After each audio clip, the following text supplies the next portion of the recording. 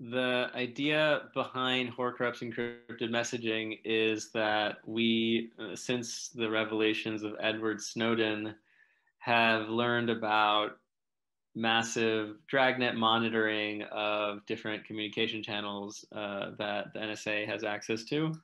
And also probably every other major nation state has access to messaging platforms, either directly on the back end through zero-day vulnerabilities. They potentially have infiltrated the crypto systems as well, so that even some things that we think are secure, they have access to. And so they have access to a lot more messages than we had originally thought they'd had access to.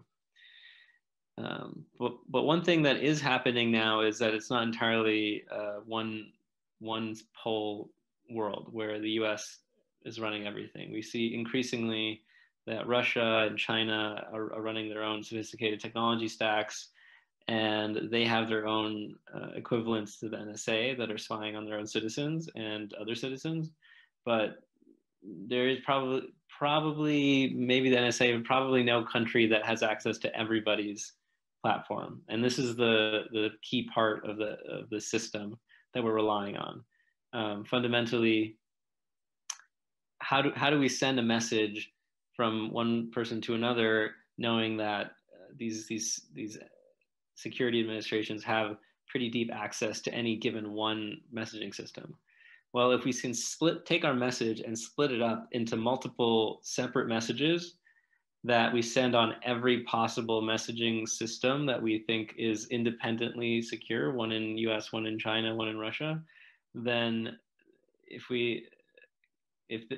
unless some system is able to attack and penetrate all of those messaging platforms, then we can make sure that that's secure. And I just described a specific way to do that in a way that's pretty simple and has a lot of security guarantees, even if things like private and public key encryption are hacked.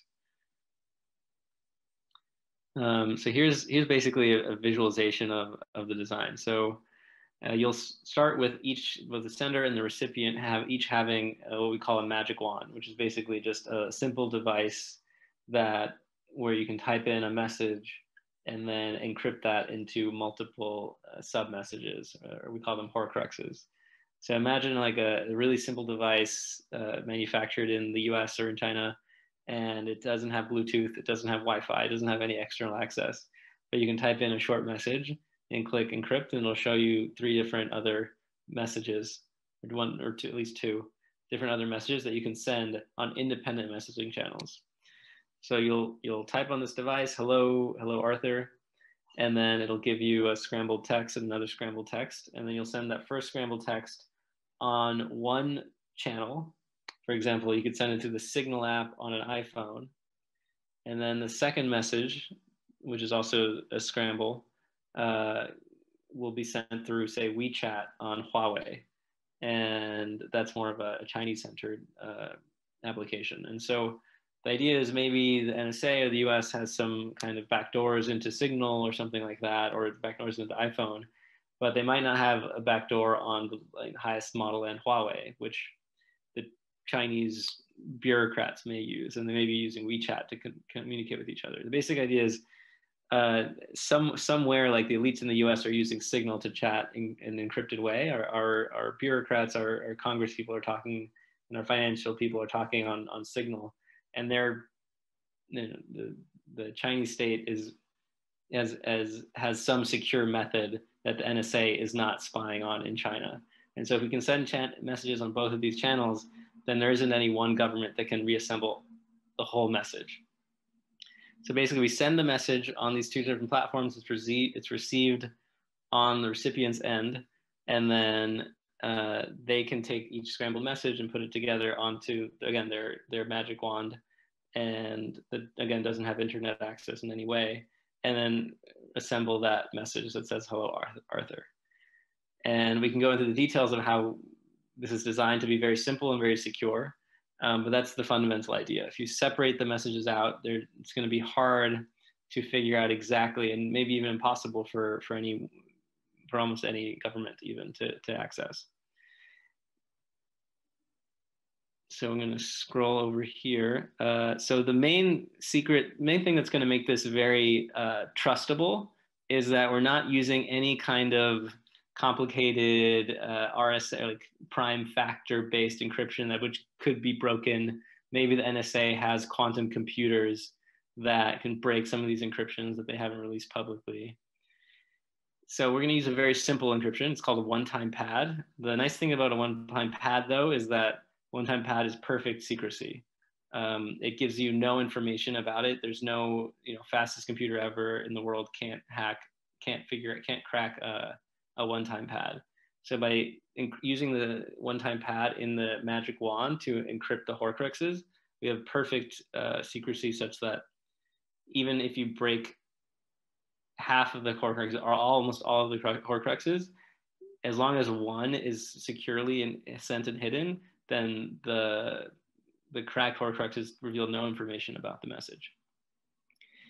The other important thing about using a one-time pad is that it's a very simple encryption system. A lot of crypto systems have been broken, for example, SSL and Heartbleed, such that they had programming errors in the way that they are implemented. If anything uses non-trivial math, there are many different ways that the different matrices could be corrupted, or just some of the loops could be set up such that there's a way to sneak in a bug. We want the magic wand to be very simple, maybe even programmed into hardware, and do something very simple. So the one-time pad just uses XOR. And it can take a 0 and a 1, XOR it, and it's a very simple function, very easy to audit the code to do that. And we can trust fully and audit fully that the magic wand is very simple and that you can both encrypt and decrypt very safely. Here's a visualization of maybe possibly the different Venn diagrams of what is already cracked. Probably a lot of email servers and email lines and maybe very simple basic SSL is already very accessible to the NSA and to some of the hackers in Russia and China. And WeChat probably is very compromised by China and possibly none of others. Perhaps that they don't want other countries to be able to access the WeChats of its private citizens, and that might be very safe. So as we investigate more, we might find out that there's some number of different channels that you can use, such that there isn't any one entity except the sender and receiver, which can find and get all the messages and then figure out what the different Horcruxes are to decrypt it. And there's other things you could do, because you can basically, with the one-time pad, it's very simple to break it up into any number of Horcruxes. You could send it along all the different channels. You could even send a Horcrux in plain sight using steganography. Steganography is the art of hiding an encrypted message in plain sight. For example, you can put it into a photo and just into the noise values of a photo. So anybody who's trying to read what your Horcruxes say won't even know how many Horcruxes you have and where they are. And even if they hack your Signal account, they won't know that you also hid one of the Horcruxes in an image that you tweeted in some of the subpixel values. So whereas your receiver, you could have pre-planned a way for them to receive messages that they could start to reassemble the messages in a way that an attacker might not be able to figure out. The other really nice thing you can do with this is a lot of people, including Jeff Bezos, have been attacked with zero-day attacks on the OS itself, which means that even the most secure messaging apps like Signal or Threema, who are both open source now, they are vulnerable to the operating system. And there's really nothing you can do to get around that. They're very complicated applications.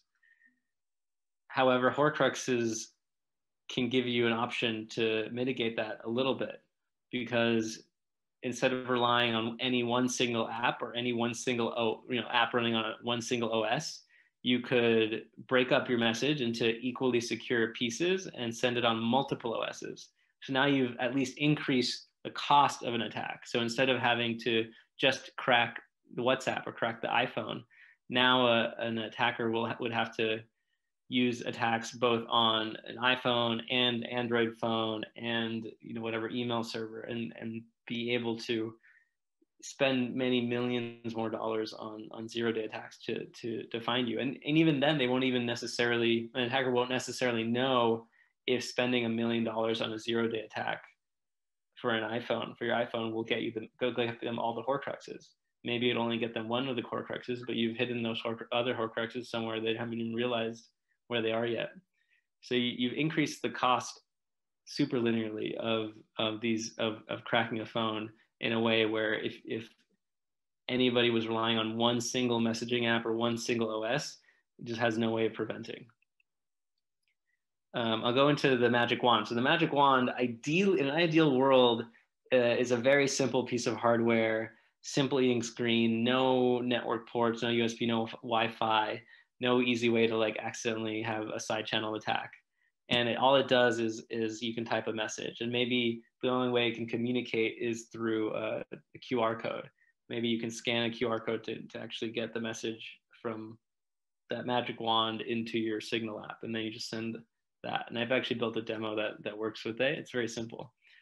And then possibly, if you want something less secure, you could have that app use a local Bluetooth connection, but that does open possible new channels of attack, although that would make it easier to use.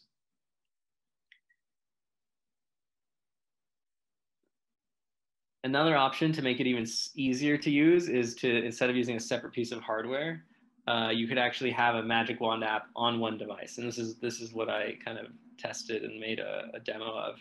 Obviously, that's much less secure because you put your risk back into one single OS that is connection to the internet. And as you know, zero-day vulnerabilities are a major issue, but you still get some of the benefits. If your attacker only has access to the network and doesn't have access to 0 days or doesn't know how to find your device, then an attacker that only has access to the network might not be able to gain access to your phone, in which case you might be able to use the magic wand as an app on your phone and just send it through different messaging apps. So I go over different threat models that this involves. For example, it could be a nation state observer that's looking at your ciphertext. Perhaps they have a passive attack to like read your messages, or maybe they can even modify your messages. They can maybe compel providers to provide information on the decryption key so that anything encrypted with a private encryption key that they have access to, they would be able to read. Obviously, this doesn't cover every case, but it covers a lot of cases. And then there's a lot of different ways that this could fail. For example, you do need every Horcrux to reassemble the message, which is a positive in that the attacker would need to receive it to get all of your messages. But it's also a downside because they could denial service one of the channels, and then you lose one of the Horcruxes, and now your receiver can't receive the message. And normally when you do that, when you lose availability, then people use less secure means. One way to avoid relying on all the Horcruxes is to use a much more complicated encryption system. Instead of using one-time pad, you could switch to Samir secret sharing, which is maybe you only need M of N of the Horcruxes in order to reassemble the message. That's totally something that you can do. It's a little more complicated to program, so it does leave potentially the possibility of some software bugs, much more complicated than XOR. But it is a way to get some more robustness in sending the messages. One vulnerability is probably the magic wand would be manufactured in China, which could leave a potential possibility that the Chinese government could put in a not very good random number generator for the one-time pads into that device. If they could put in other pieces of code or maybe even bug the device. So there is a risk there of not having a piece of manufacturing of the magic wand done in your country of trusted choice. Yeah, and there's a bunch of different on this website, Horcrux encrypted messaging.jperla.com. There's a bunch of different ways that things could be attacked. But I'm curious to see if anybody has any questions about how this could work and what they would like to see. And basically, I'm telling people about this to realize that there are other possibilities to get around some of the massive security vulnerabilities that we're starting to see through very deep network access and very deep zero-day vulnerabilities on OSs.